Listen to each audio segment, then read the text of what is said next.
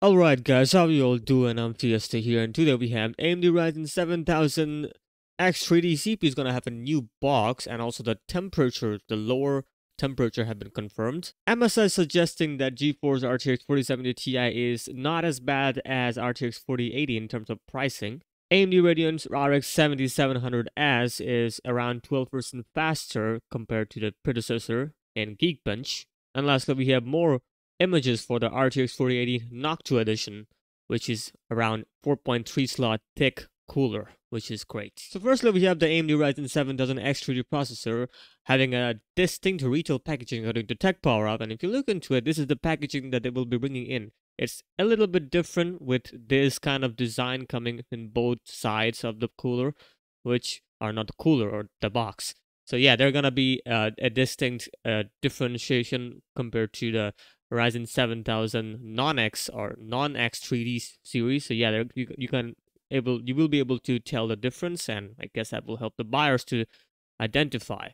We also have some temperature numbers, and if you look into it, that's the AMD Ryzen 9 7950X 3D with the max operating temperature of 89 degrees.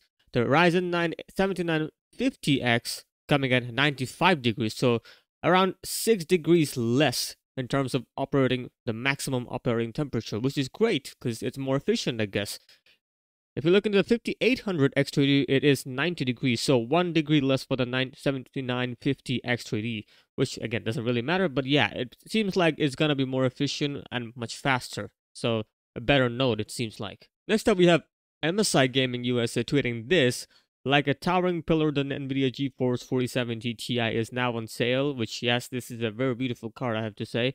But they also mention as this, that experience the power of the Ada Lovelace architecture at a cost of not as bad as a 4080. So they're mocking basically the RTX 4080 because RTX 4070 Ti in terms of, well, the pricing, its MSRP is quite lower. And, well, not for this model, I believe. This is going to be much more expensive because it's an overclock model, a little bit of premium, but still, like, not as crazy as RTX 4080. So, yeah, that is very true, though, because they're really going for $799, at least cheaper, $100 cheaper than the expected pricing. So, that's good. Next up, we have AMD Radeon I should say, the mobile lineup, the RX 7700S. Got a Geekbench score of 81,145.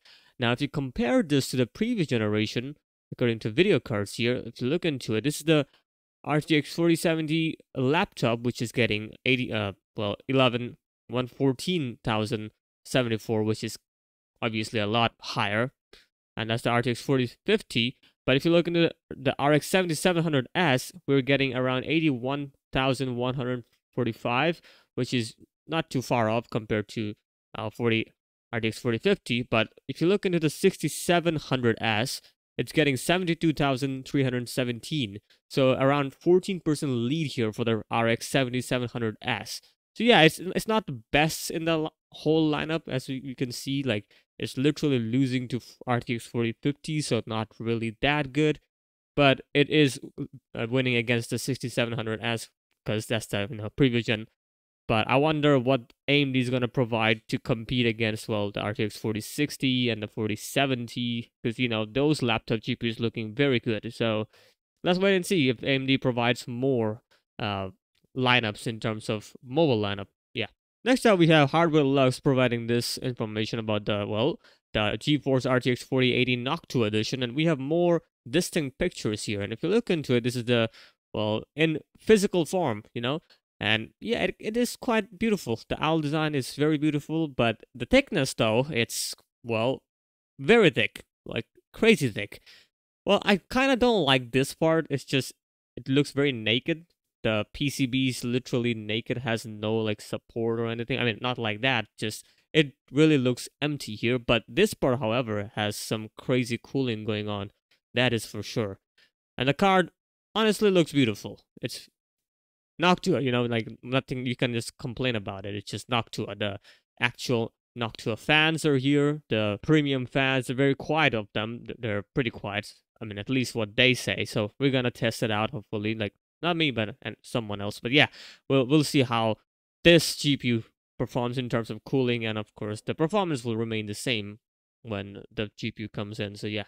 All right, that is it for today. Not that much of a news, but still, like, we are getting the first RX 7700S performance. Not looking that great, but then again, it's not gonna be performing crazy like as AMD suggests. So hopefully they will have more SKUs ready for competing against the NVIDIA lineup. So we'll see about that. And of course, what do you think about the X7000X3D? What do you think? What will be the pricing? Because I believe that pricing should be much more, like, much better than what we can expect. At least what AMD suggests. So we'll see.